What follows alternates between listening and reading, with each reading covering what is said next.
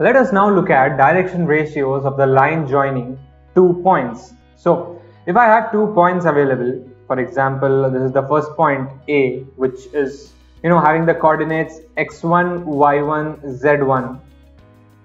Likewise, I have another point which is your B, having coordinates x2, y2 and z2. How do I find the direction ratios of the line joining these 2 points? So for example, if I talk about this line, which joins your A to B, how do I find the direction? Because this is also a direction, right? This is also a direction. How do I find the DRs of this direction? First of all, finding DCs of this is a different ball game. We'll first try to find out what are the direction ratios. Always remember, it's easier to find DRs. So you can always find DRs, and from that you can extract what the DC is. So how do I find out the DRs? So first of all, if you write this vector AB bar is the vector which starts from A and goes to B, right?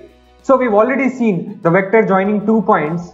You simply, what you do is, because you're starting from A and going to B, you will write the coordinate of B first, which is x2, and then you will subtract x1 from this, and because this is the component, because these are your x coordinates, you will write I cap. Similarly, plus y2 minus y1 j cap plus z2 minus z1 k cap. This is what you do, right? You subtract the x coordinates and then multiply this scalar which you got after subtraction with I cap.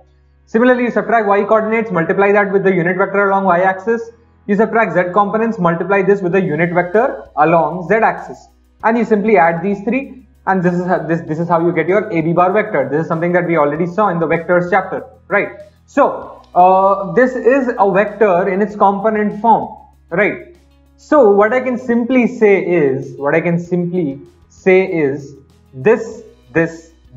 these three quantities, basically your x2 minus x1, your y2 minus y1, and your z2 minus z1. This itself is a direction ratio. This is a direction ratio, right? So it's very, very simple now. Whenever you have 2 points available with you in their coordinates, you simply subtract the two coordinates. And subtract x2 x1, y2 minus y1, z2 minus z1, and that actually forms your dr. What if I ask you about BA bar? Will the direction, will the drs of this be different from this? The answer is no. Why? Because if you simply multiply this with -1, all these three with -1, then you will get x1 minus x2, you will get y1 minus y2, you will get z1 minus z2. And that is basically the components of your BA bar vector, the one which starts from B and goes to A, right? But as you already know, if L, M, N are my direction cosines, lambda L, lambda M, lambda N are the direction ratios. Now this lambda can be positive or negative, doesn't matter, right? If you multiply this with a plus sign, you'll be pointing in the same direction. If your lambda is negative, you'll be pointing in the opposite direction. But both these directions have the same set of direction ratios. Even though they are pointing in the opposite directions, this particular line that you see, this line itself, whether your vector is pointing along this side or this side, doesn't matter. This line will have its own set of direction ratios. But if I talk about the directional cosines, of this vector and this vector, that is different. So if A, B, C are the direction cosines of this, then minus A, minus B, minus C will be the direction cosines of this. But that is directional cosines.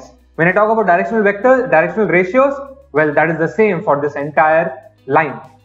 Whether your vector is pointing in this direction, whether it's pointing in this direction, whether it's this long, no matter, doesn't matter. If your vector is along this line, be it whatever its magnitude and wherever it's pointing to, it will have the same set of direction ratios. But directional cosines, that is unique for whether the vector is pointing this side or this side, right? So with this, we complete the topic called direction ratios of the line joining 2 points. Let's move on to the next subtopic.